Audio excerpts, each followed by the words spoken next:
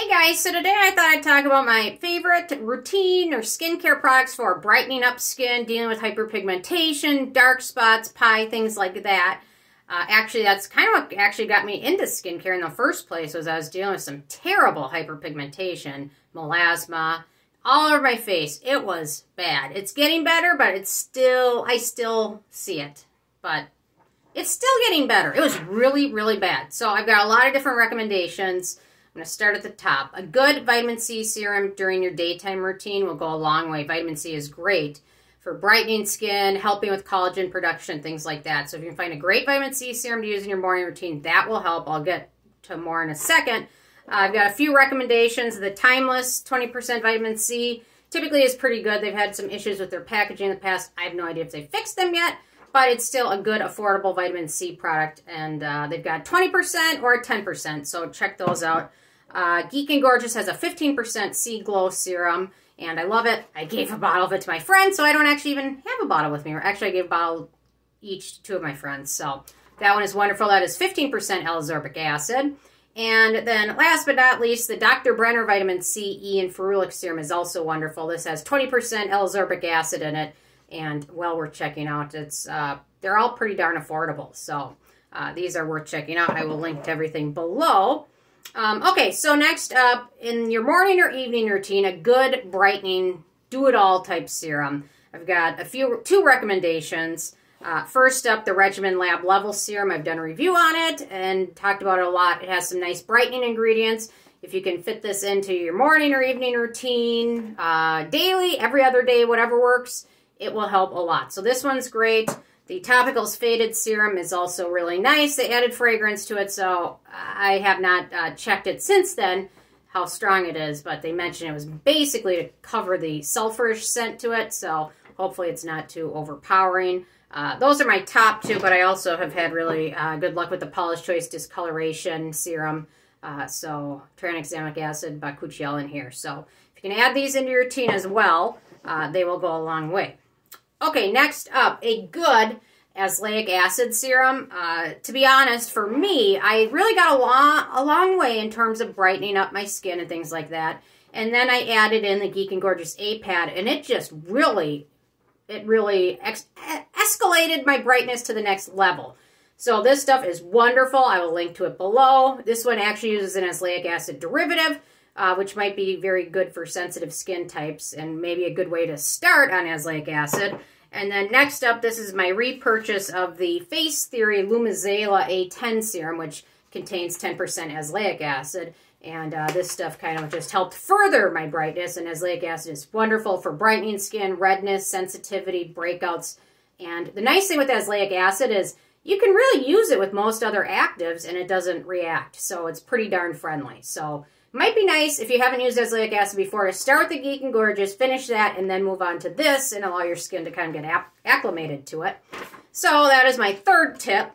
My fourth tip for brightening your skin is a good exfoliant, maybe used every other night or depending on what else you use. So I like to alternate mine. So typically with retinoid, I'll use the retinoid one night and the exfoliant the other night. So I've got a couple of them to recommend. The Paula's Choice 10% AHA Advanced Smoothing Treatment is wonderful.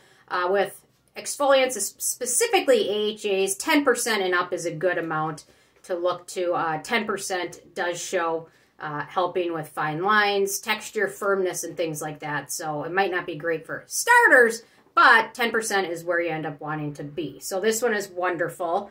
And then next up, I've got a little bit nice new product, the Peach and Lily Power Cocktail Lactic Acid.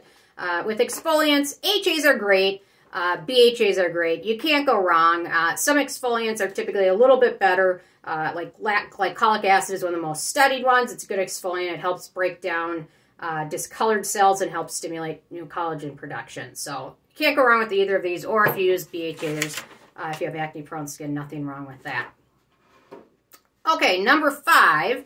For alternating evening routines, a good retinoid will also help. Retinoids can help with skin cell turnover as well as collagen production, which is what we're all after.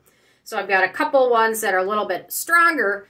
The Geek and Gorgeous A-Game, this is the 5. They also have the A-Game 10, which is a little bit stronger. This one is a great one. It actually uses, instead of retinol, it uses retinal, which requires less conversion, so it's a little bit stronger in your skin. But this formula is just so wonderful that I didn't have any dryness, flakiness at all with it. So it's a great stepping stone to maybe get into tretinoin or other things like that. So this is wonderful, very affordable as well.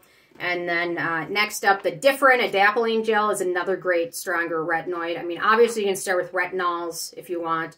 There's nothing wrong with that. But if you can work your way up to something a little bit stronger and your skin tolerates it well, absolutely nothing wrong with that. So Different is great and very affordable and no fragrance and a very short ingredient list, actually.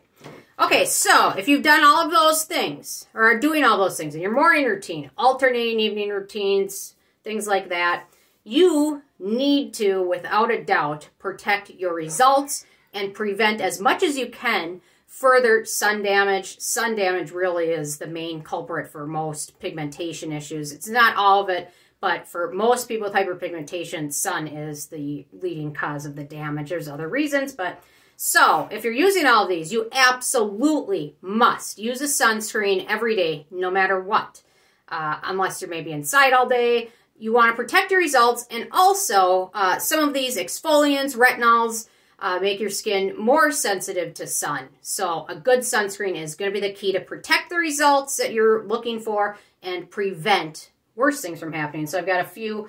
I recommend going with the strongest, best sunscreen you can afford. EV Technology SPF 50 is wonderful. I really love it. It's expensive, not super easy to get in the US, but it is worth a try. The La Roche-Posay, their new UV Immune sunscreen Shaka version is wonderful and really does a great job. UVA rays are very sneaky. They will damage your skin even on days when it's shady and you don't even realize it, that the sun is out still. And then the Ultrist or Groom Beauty face sunscreen is another great one that's very strong and really does a great job. And be sure to do these, especially if you're going to be outside. I mean, if you're inside all day, you don't have much windows, you probably don't need it. But, I mean, if you're going to be outside at all, especially using retinoids and things like that, that'll make your skin more prone to damage and more sensitive to the sunlight. So using a good sunscreen is the key. But personally, for me, these are what worked. I initially started off just using a dark spot serum. I think it was the Skin Medica Lightera.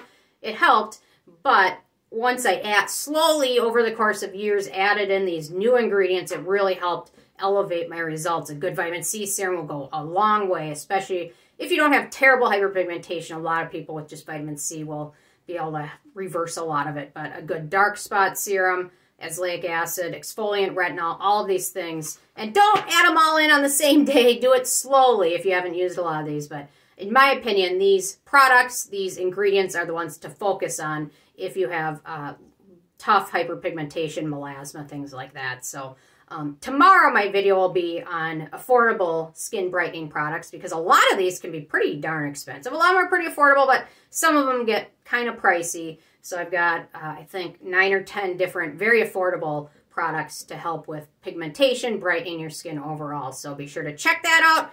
Check out the links below and leave a comment if there's any thing you've done specifically that has really helped. Sometimes with very, very stubborn, sometimes going to a dermatologist is the way to go because they have access to other tools, prescription grade products, things like that, which might be what you need if you have very stubborn hyperpigmentation. So anyway, so check out the links, leave a comment, and I will see you guys tomorrow. Thank you so much. Bye, guys.